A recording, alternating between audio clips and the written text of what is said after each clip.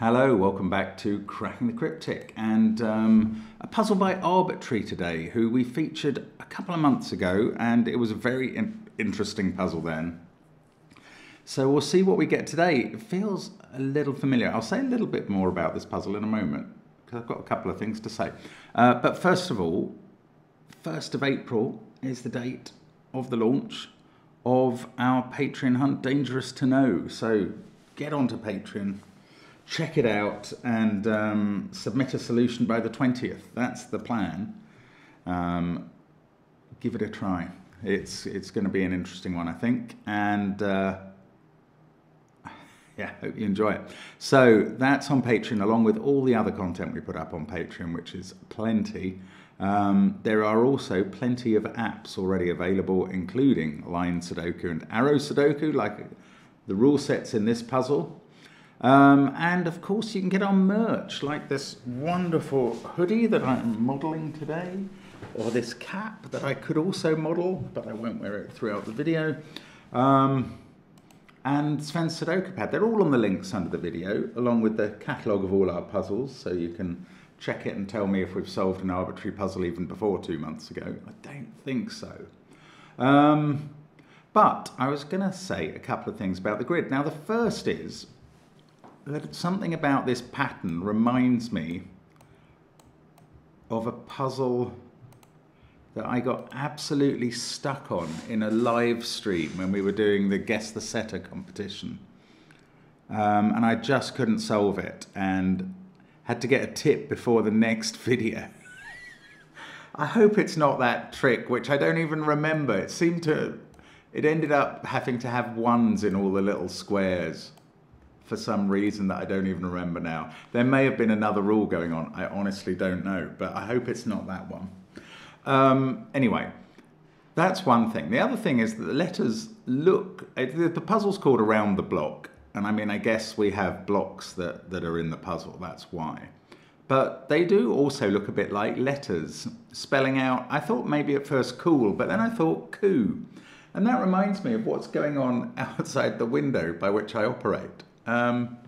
So 2 or 3 weeks ago, there were a pigeon or two hanging around a bit more often than usual outside the window, and I would occasionally kind of go near the window to scare them away. I don't really like pigeons. They're very literally feral birds that make a nuisance of themselves in towns and stuff. So I'm not a big fan of a pigeon. And I would sort of scare them away a bit, not viciously, but just try and get them going.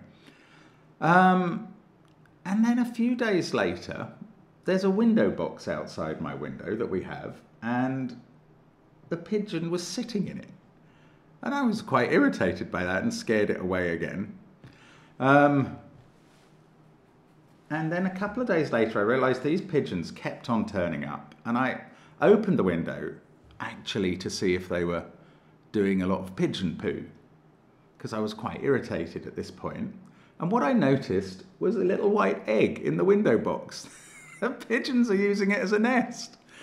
That changed my approach a bit, I have to say. I mean, a pigeon's still a pigeon, but a parent is a parent. And if they're using that as a nest, well, I've decided to be a little kinder, and I generally leave the blind down almost all the day. Maybe I raise it once a day and close it once a day or something. And we've kind of reached an accommodation. When the blind is open, I see the mummy pigeon huddling in the nest a lot, and the daddy pigeon kind of sitting on the side, eyeing me, but not actually hostilely. So I think we've kind of reached some sort of accommodation, and there is a second egg in the nest, I should add that. 2 little white eggs. They say you never see baby pigeons, but I feel that I'm very likely to see baby pigeons in the near future. Anyway, happy spring to you all. Let's look at the puzzle. Sorry about all the waffle. Right, normal Sudoku rules apply. 1 to 9 in every row, every column, and every 3x3 box. Digits along an arrow, sum to the value in the connected circle, so those two add up to that one. And neighbouring digits on a green line, like those two, have a difference of at least 5. Those are the rules. German whispers and arrows. Very simple, not very much in the grid. Intriguing puzzle. Give it a try on the first link under the video. You may be put off, like a recent one I did, which I didn't expect to be hard, but by the video length, and I would understand that if that occurs. But we will see. Let's get cracking. Okay, what on earth do we do here? I was going to say that the squares, the blocks, always have the digits 1, 2, 8 and 9 on. That's definitely not true. They can have a 3 or a 7. So a 3 would be accompanied by an 8 and a 9. Say you had a 3 there, you could have 8 and 9 there, and then a lower digit here. So, okay, well it's... right, okay, let's push 5s around. So there are 3 things about German whispers. One is that 5 can never appear on them because it can't have a satisfactory Sudoku neighbour. The second is that they alternate between higher digits than 5 and lower digits than 5 to maintain the difference.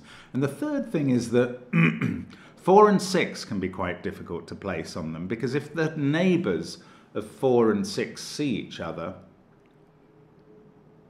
then it's impossible because 4 can only have one neighbour, which is 9. So 4 and 6 could never appear on this green square because if 4 was there, those would both be 9. However, on this one, which crosses a box border, be careful because 4 could be on that. You could put a 4 there with 2 9s here.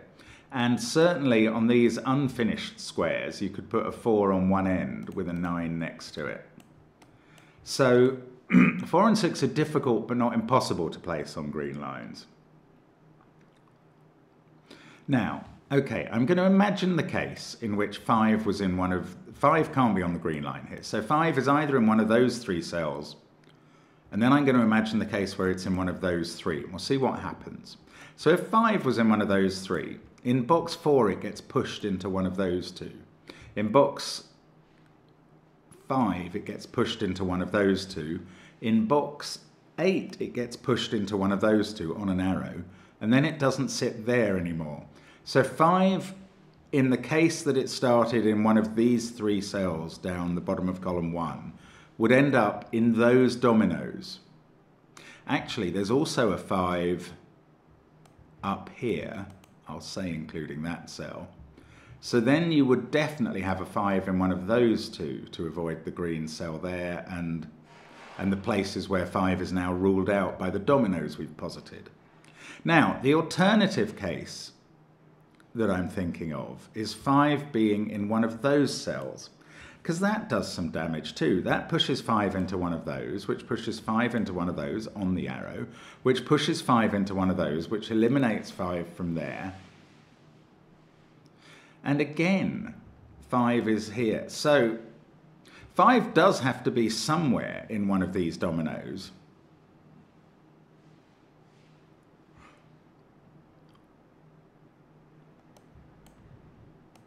I mean, I kind of could now, I think, chalk in 5s into all of those cells. Because 5's either in that domino or that domino, so it's never there.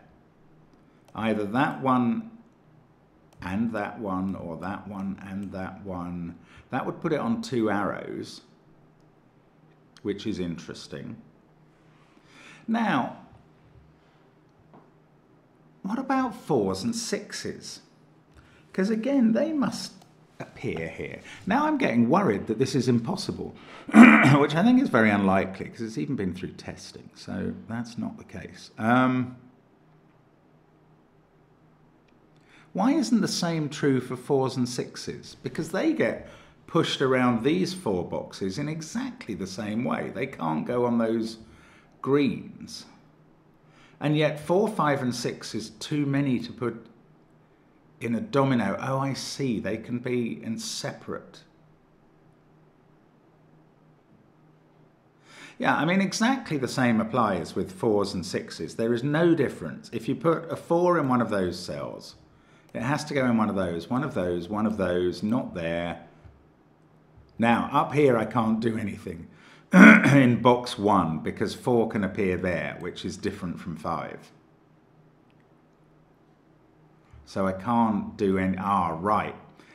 One of my main concerns was that 4, 5 and 6 would both have to go in those 2 cells, but this is the fact that one of them can escape onto one of these, or even both, means that that's not a problem. Okay, what I am going to do is colour some dominoes here. Let's have a yellow one. So whichever digit out of 4, 5 or 6 is in those cells, ends up in those, ends up in those, ends up in those. Whichever digit out of 4, 5, 6 is in these cells instead, ends up in those, ends up in those, ends up in those. I'm going to choose a different colour for the purple because it obscures the arrow quite considerably. So, not green, let's do blue. Yeah, which interestingly doesn't obscure the arrow as much. Right, so 4s, 5s and 6s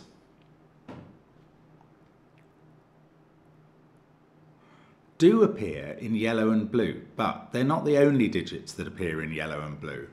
Another digit in those 4, another digit in those 4, another one in those 4, another one in those 4, and that other digit doesn't have to be the same. And I'm beginning to think it probably can't be the same. Right. Right. I was starting to wonder, could that be 4, 5? That's not the interesting question. The interesting question is about the fact that 4, 5 and 6 appear in this group of cells. So one of these arrows is made up with 2 of them, and that arrow adds up to 9 because it must be 4 and 5. You can't put 6 together with either 4 or 5 and get a 2-cell arrow sum. So one of these pairs adds up to 9. One of these circles is a 9, and that means this isn't a 9. But it is 6, 7 or 8. How do I know that? Because 4, 5 and 6 appear in these 3 cells in row 6, and therefore one of them gets on this arrow. And that pushes the total up to at least that area. And since this can't be a 9, it's 6, 7 or 8.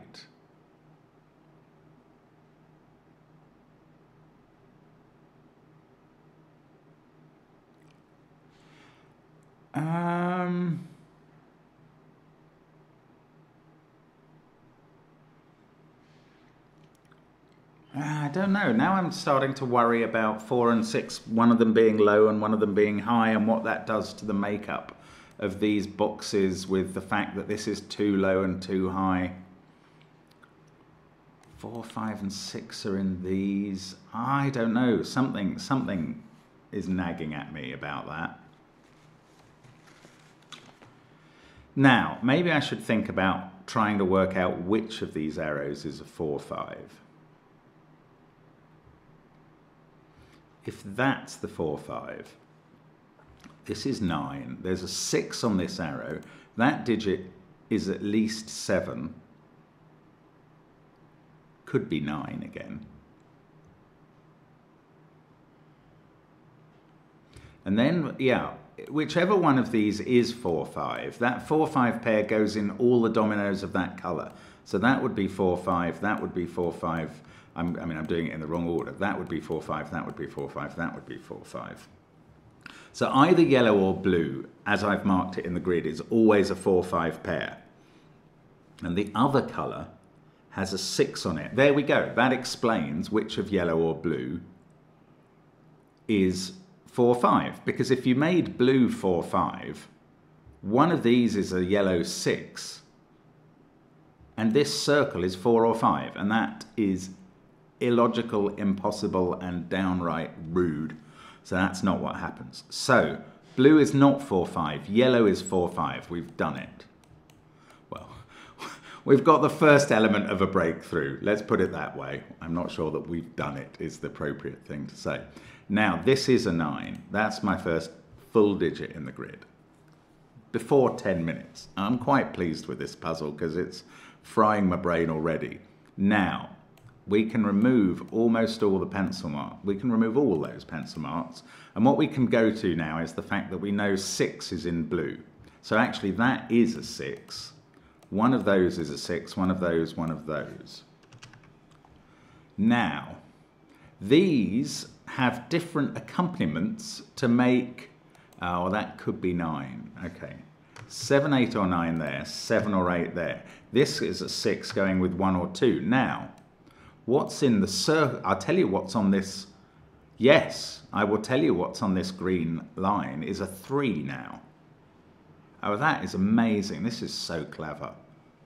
I'm actually starting to adore this puzzle. 3 in this box goes on this green line. 3 must be surrounded by 8 and 9 on the green line. That tells us that this circle is a 7. That tells us that this is a 6, 1 pair. And that tells us 2 is on the green block. This is now not a 7. This is either 6, 2 or 6, 3. Can we pull the same stunt here? Probably can't. Okay, the 2 low digits on here are 1 and either 2 or 3. Oh no, hang on, look, 7 is now on this. It had to go down to box 8, not the symmetrical box 7. 7 being there, can't be there, it's now on this. The low digits it goes with are 1 and 2. The other high digit in this box on this square is an 8. And this is a 3, and that fixes this arrow. Isn't that gorgeous? Absolutely incredible. So this is an 8. 8 now, well, 8 goes on this. No, much more importantly, 3 goes on this, because 3 is looking at that cell. So this is 3, 8, 9, and the low digit is 1. This is a 7. Oh my word, what a puzzle. 6 is in this pair. Now, what can we do here? The high digits here don't include 8. So they're 7 and 9. 7 needs to be accompanied with 1 and 2. And this is a 3, 6 pair. This is absolute poetry. Okay, we have 1, 2, 9 up here by Sudoku. Obviously, there's got to be a high digit here, so 9 is not in the corner. That is a very freeing pair, though. Now, I thought what we worked out earlier was that either one or both of 4, 6 go on here, but let's not rely on that. Let's instead put in a triple of 1, 2, 8 here. Let's put in a triple of 2, 3, 9 here. Let's put in a triple of 1, 2, 8 here. Let's deduce the high digit there is a 9. The high digit there is an 8.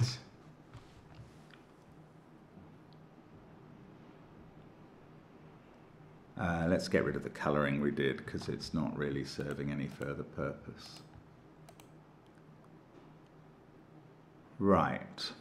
Now I begin to get the sense that we're nothing like finished. Oh, I was just about to say that the low digit in this pair is clearly a 3.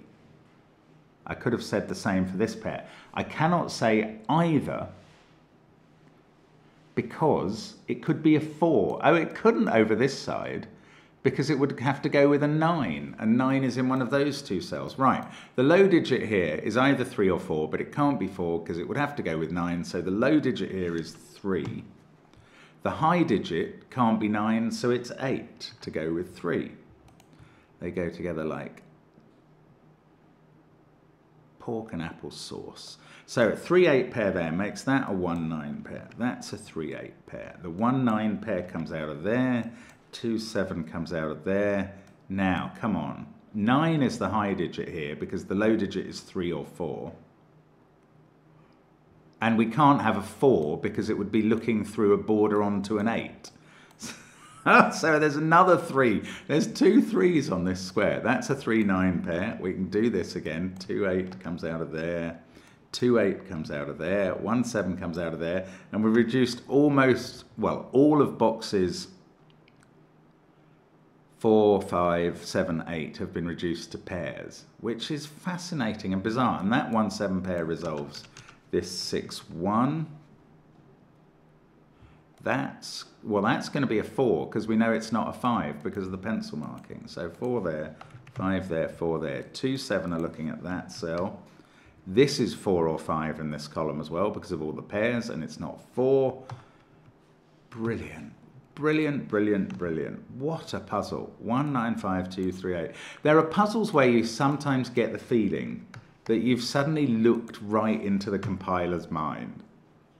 For me, this is one of them. Absolutely fascinating. 5, 6, 7 there. That's not a 5. One of those is, that's a 6, 7 pair. That's just forcing middly digits out of this, which is unsurprising. I don't want to do any more than that there. Now, which extreme or which monogamous digit goes here? 4 definitely does, but we knew 9 was there anyway. I don't know. Oh, we've got this going on as well. This can't have a 1 or a 2 on it. So its low digit is either 3 or 4, and its high digit, therefore, has to be 8 or 9, but it's not 8. So its high digit is 9, along with 3 or 4, and that can't be 9 now. So that's going to do a passel of work down here. In fact, no. Can I resolve this stuff? Not sure that I can. Oh, I don't like that. Oh no, something's gone wrong. Uh-oh.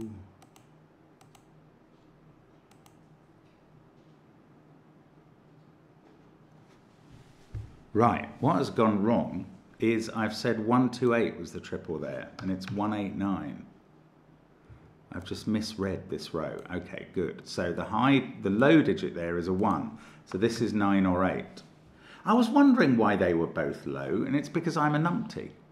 Anyway, we're okay at this point. I'm sorry about having the wrong pencil marks in there for a while. Sorry if you were shouting that at me. But I have noticed now because it all went wrong here.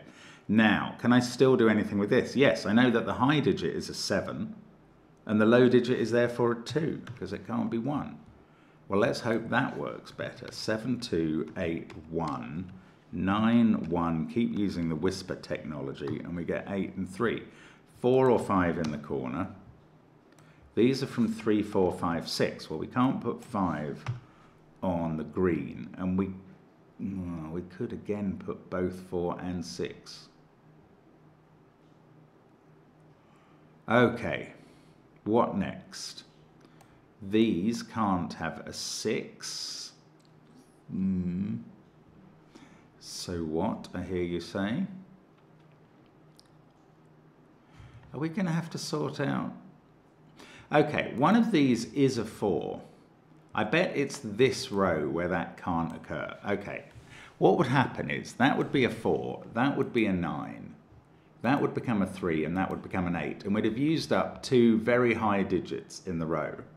So we wouldn't have any left for here, which would have to be a 7 with a 1 or a 2, which would form a triple with that.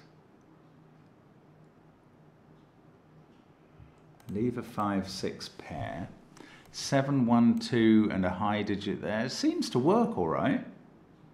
I assumed we're kind of going to have to disambiguate rows 2 and 3, and surely using this green block.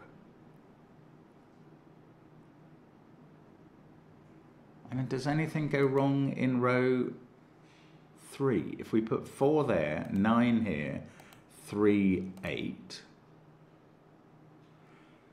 Ah. Well, what's interesting about that is one of 1 or 2 ends up here.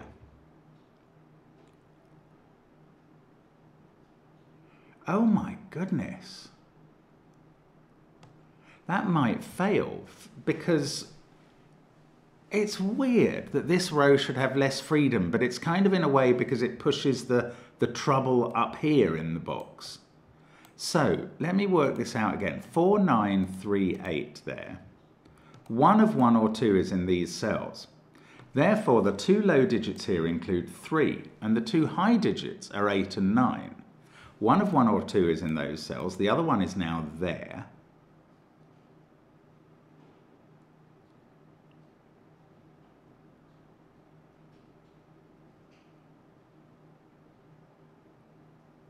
Yeah, there's some problem with 8.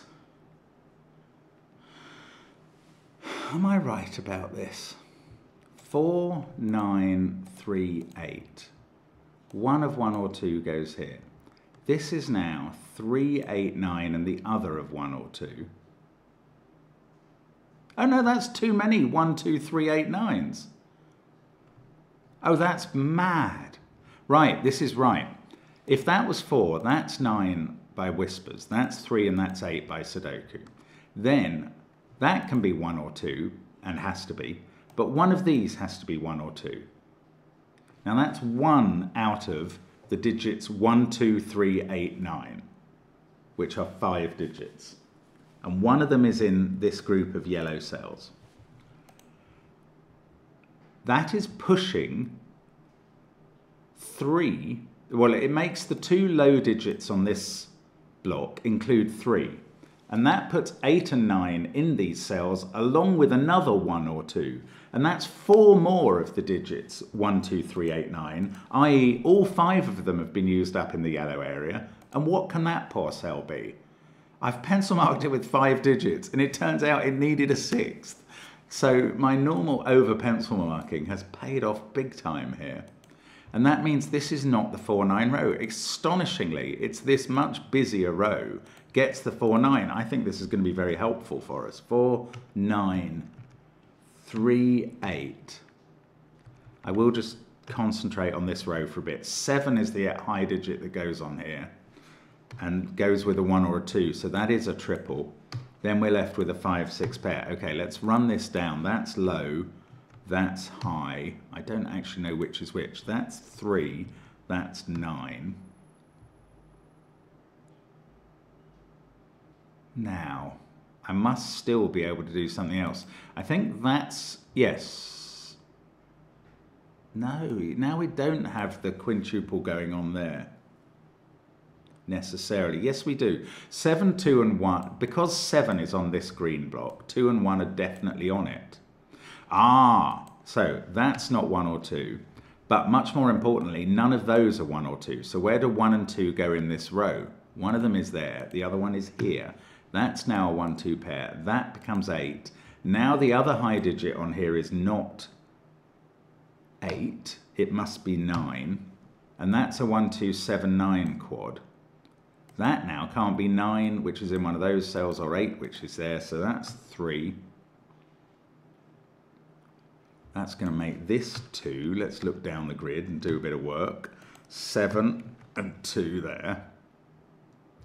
1, 2, 7, 9. These are from 4, 5, 6, 8. And they must include 4 and 8. I think we kind of got the work done we needed. That was weird stuff. But now let's go down the grid. So we've got 3 and 9 there. Wherever 3 is, it needs 8 up here above it. So one of those is 8. And that's going to fix some stuff on these green boxes.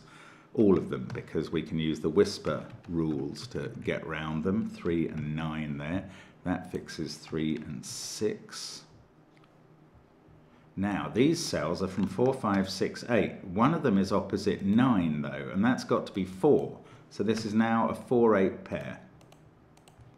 That becomes 5. That becomes 6. We've got a 4 there. We've finished a couple of 3 boxes in total. 1, 5, 7. That's not a 7. This is not a 6. No, that's not a 6. Am I going to finish column 7 suddenly? That's the only place for 9 in it. I am. Look at that. Brilliant. This is so clever. That's become a 6. 7 there is going to sort out this because it makes that a 6. Oh, it doesn't fix the 1, 2 pair because the whisper isn't strong enough for that. Let's do this stuff. 1, 8 there. 8 is going to be opposite 3. 1 is going to be opposite 6. That's a 5. That's a 5. That's a 7. That's not 7. So that's 7. That's 9. These are the 2-1 pair. This must finish somehow, obviously. Although it looks a bit deadly patterny at this point.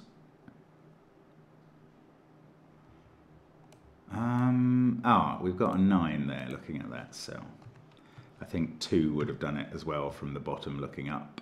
Right, 3 and 6, we can run that around the whisper. 1 and 8, 4 and 8, 4 and 6, 1 and 2, 1 and 2, 1 and 2. What a brilliant puzzle. It is so pure, so perfect, and so clever. I mean, this is the thing with the constructors on this channel who send us puzzles. The ones we get to feature are just top notch again and again. That is an incredibly clever puzzle. I mean, literally, I'm inclined, like my pigeons, to say coo at the end of that, because I'm blown away by how good that is. Really entertaining stuff from Arbitrary. I hope you enjoyed it. I hope you had a go at that and found all the magic in the same sort of way I did. Let's hope there's not easier ways to do some of it, because the way I found myself doing it seemed so brilliant by the constructor, not by me. Thank you so much for watching us on the channel. As always, do engage with us in some way. We love it when you comment, especially when you're nice to the constructors who literally deserve it all the time.